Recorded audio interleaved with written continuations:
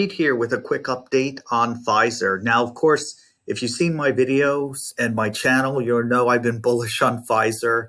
A couple stocks, but primarily Pfizer for the most part. And I'm going to explain why once again, because a couple people have been asking and saying, hey, there's so much going on and why are you picking Pfizer only? But when you're looking at Pfizer, Pfizer is the only company that did not accept money from the government. The main reason why is because they do not want to share. Pfizer is a business that's for profit. And of course, when companies make profit, they tend to go up. So Pfizer went over 38 and actually came down sadly, like a lot of stocks do. But I always like to say that this is the calm before the storm. And when you're looking at Pfizer, of course, in my opinion, they're on their phase 3 trial. They, in my opinion, should have been able to get approval already for the coronavirus vaccine. So that's one thing right there. And let's look at the math here. Of course, right now they are dipping down 38 cents today on the 21st. But basically, here's the article. Let me show you the first one. Pfizer, BioNTech race to meet global COVID-19 vaccine needs. So when you looked at this basically talks about their late stage trial.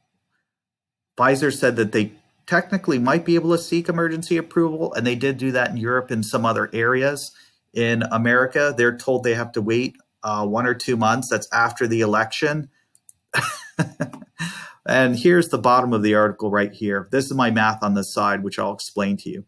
But it says the U.S. government placed an initial order of 100 million doses with the option to purchase 500 million additional doses. The EU ordered 200 million doses with the option for another 100 million doses. The government of Japan ordered 120 million doses, and Britain ordered 30 million doses. All orders are subject to regulatory approval, and only the price of the U.S. deal, $1.9 billion, has been disclosed so far. So I'm going to use the math, keep everything the same, and get a general idea what's going on. Maybe some are more, maybe some are less, but keep in mind this is just a generalization. So we're looking at the contract price, $1.9 billion. That basically comes to 100 million doses at $19.50 per dose. The additional doses here are all 950 million doses. So at the cost of 19.5, we're looking at additional income of 18,525 million.